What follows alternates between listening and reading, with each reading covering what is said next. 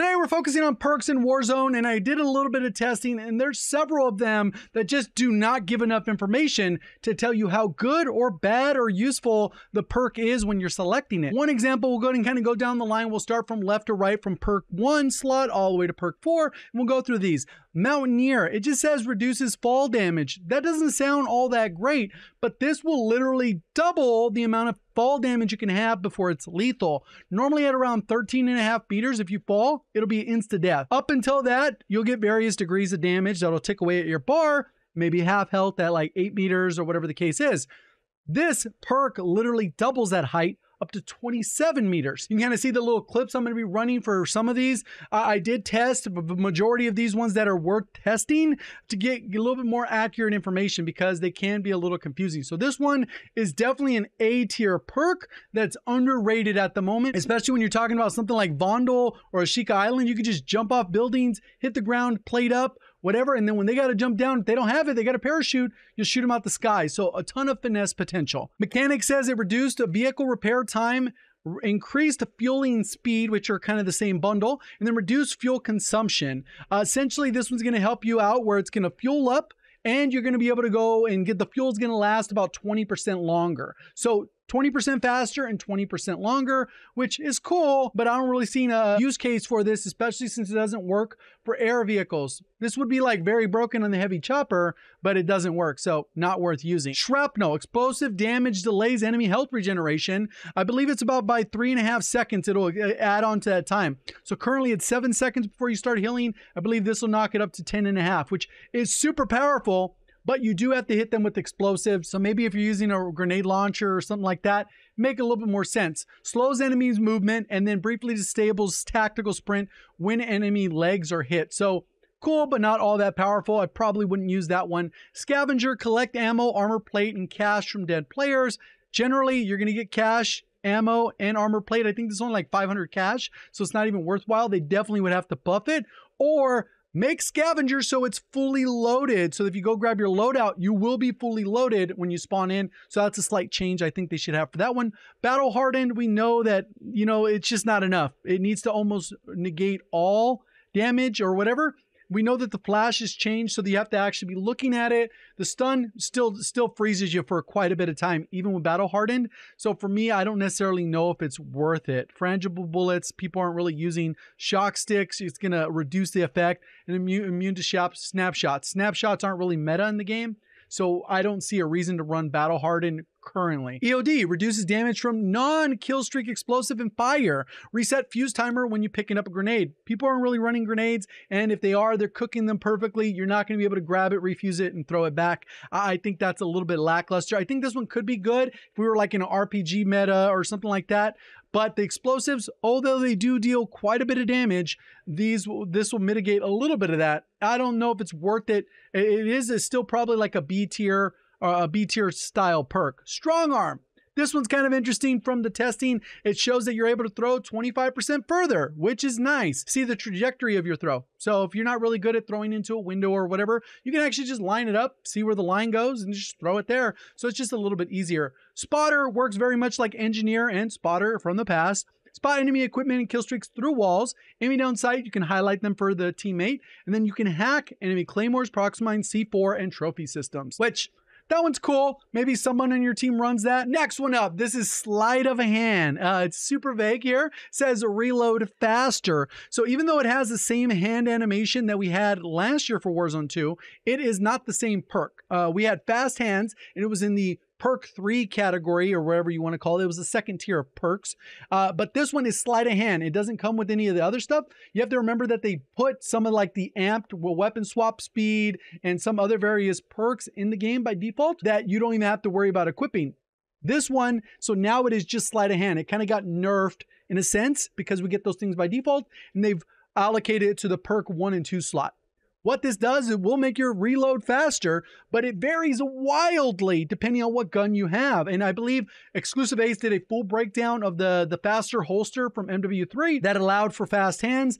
This is essentially matching a lot of that, where some guns can see as little benefit of 5%, meaning it's probably useless to use with that gun. And then other ones can get about 30 to 40% improvement, which it would drastically improve. Even the clip from you can see here, the Bass B goes from about 4-second reload down to a little over 2, and even improves so much so that it reloads faster than the Swarm with sleight of hand. So it takes it from a miserable reload to a well-improved one. So hopefully they dialed it in at some point. I don't see that being the case, but I would experiment, see if you like it with the guns you have, with and without, and to see if you notice a difference. If you don't notice, probably a waste of perk in that scenario. Double time, increased tac sprint duration and reduces refresh time. It actually doubles your tac sprint duration. You're able to tac sprint for twice as long, and it's gonna refresh faster. But because we don't see the stamina bar, it's really hard to be intuitive with this one. Very popular perk. This is the vast majority of players are using right now, are sleight of hand and double time. That's like the main first two perks. I would even recommend, if sleight of hand is on guns that you don't want to use, maybe MWIII could be take a spot of that, or you replace it with double time if you don't really feel like it's helping you at all. Because once your stamina is gone, you still have to wait for it to come back. And depending if you're slide canceling, it pauses each time you slide canceling. So unless they change the mechanic, I don't see double time as valuable, even though it will definitely help you have more tac sprint and get around a little bit faster. Irradiated. This one is actually a fun one to test. A little awkward because you have to run into the gas, make sure you don't have any of the other variables going on. But irradiated, it helps you to move 10% faster. And it actually reduces the amount of health damage you're taking by 10%. So you get an extra couple ticks out of it. Normally you take 10 damage and that for 150 health, that will go ahead and give you 15 ticks at 15 seconds. You can stay in the gas before you die. This particular case, you're gonna get 10% better movement speed. It moves the ticks down to 9 damage, and that'll give you 17 ticks worth 17 seconds. So you get 2 extra seconds. Not all that great, maybe super niche if you're trying to survive in the gas, do a no-kill win or something like that. It could be useful, get a couple extra seconds out of it. But in general, I don't see a ton of value in irradiated. Focus, reduce flinch when aiming down sight, hold breath. I don't think this has any value compared to the other ones, unless you're just sniping and you want to be able to hold your breath longer and have reduced flinch. I think the best 3 perks for these are going to be MWIII, sleight of hand, and double time. Everything else is pure preference, but those are the 3 that I think probably give you the biggest bang for your buck in the category they're in, and especially sleight of hand if you're using the correct weapon that's benefiting the most from it. Now we get to these other ones. Escapist, increase down, prone, and crouch speed. It is a very weird perk, but it does in fact help you to move faster while prone, downed, and your crouch speed by about 15 to 17%, depending on which one you're looking at. So it is an improvement, but do you really? I don't know. There's too many good perks in this category. That one's basically trash. Quick fix. Quick fix. Killing players or inserting a plate starts the health regeneration. And since they changed the way AMP is built in, you do get a faster plate animation by default. So because of this, you can plate in as little as 2 or 3 seconds, where you're going to start the plate, which will start the healing animation, and that'll get you healed much faster than the standard 7 seconds that it takes to start health regenning. And depending on how much damage you take, then it takes that amount of time to reheal the health bar. So a very good one. But it just depends on how you want to utilize it. This one is also another popular one that a lot of people are using, just because if you take on a gunfight, especially in higher game modes, in lower game modes, unless you're just worried about a third party, it's not as valuable, but the plating is the best part. You can get into a gunfight, get surprised, back off, plate, and you reset that gunfight. So it has a different utility if you're playing more of a solo or if you're playing in a larger party. Tracker is also an interesting one. And remember, you can only equip one of these perks. So this one is a very competitive slot. Enemies leave behind a footprint trail, which you can see, you can do that. And then the enemy death markers are visible. I didn't really notice that in the testing. I couldn't find any footage that represented that. So likely it just slips under the radar, or it's not working as intended. Not 100% sure, but in general, that first part is kind of why you get it, especially with smokes. You can see the footprints, you trace them, and the audio, if it works in the open, you can go ahead and see that as well. Survivor is another interesting one because it doubles as a vest. It doubles as a vest, so you can equip this. This is the medic vest. You faster revive speed. It was able to take the revive time from 5 seconds to 3 3/4, which shaves off about 25%. So it is 25% faster. That's definitely noticeable when you're rezzing teammates or they're rezzing you. But on self-revives, it didn't look like it was working, so I don't know if it was bugged when I was testing it, but I didn't notice a difference. I know that there's sometimes where you do self-revive quicker. I don't know if it's a result of this, though, because the perk and the vest work 1-to-1. So exactly what this one does, that's what the vest does. And that's what's nice about this one. You don't have to equip this one knowing that you can maybe find it as a vest, or vice versa, some of the other perks in here that you can also swap for a vest. So pretty okay one, but probably not one you would equip by default. Reduce cash lost on death. I did not find this to be the case. When you die, you keep 60% of your money, 35% of it drops on the floor, and then 5% gets lost as a death tax. So that's how that part works. And then enemy downed are automatically pinged. I actually got a great clip of this one where immediately when I get down, the person's behind me, all my teammates are dead. So they're not able to actually live ping, and it instantaneously live pings the person who downed me. So this one could be pretty useful. That's, again, probably save it for a vest. Tempered, refilled armor plates, full with 2 plates instead of 3. That one's pretty self-explanatory. You can either do it this way or get a vest, depending on which one you prefer.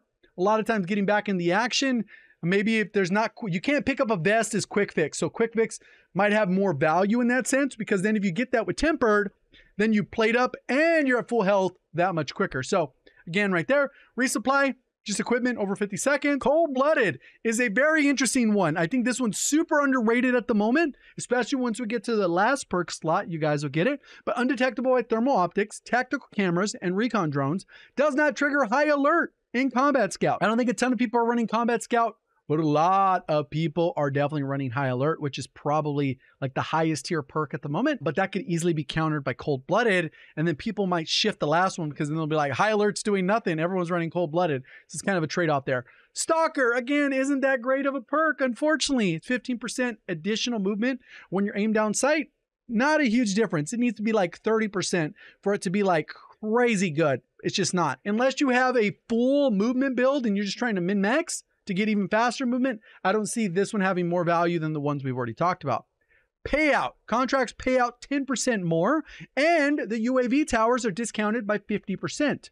So that one's actually a pretty cool one if you want to hit the UAV towers, maybe someone designated for that, so they hit that, but you know, it's kind of one of those things that I don't know if it has more value than the others. Primed, also another interesting one. When you jump, you maintain the same accuracy as when you're standing still.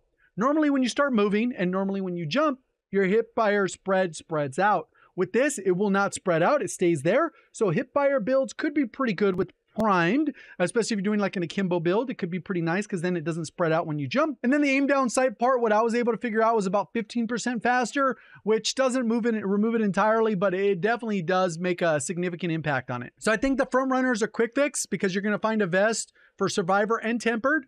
And then you can always go cold-blooded, especially if you're dealing with a lot of people who are like, how the heck did they know where they were looking at me? Especially if you're sniping or doing some long range, that one. Because high alert goes up to 100 meters, which is a pretty far distance once you actually start looking at that. Resupply could be good if you're holding out a specific POI.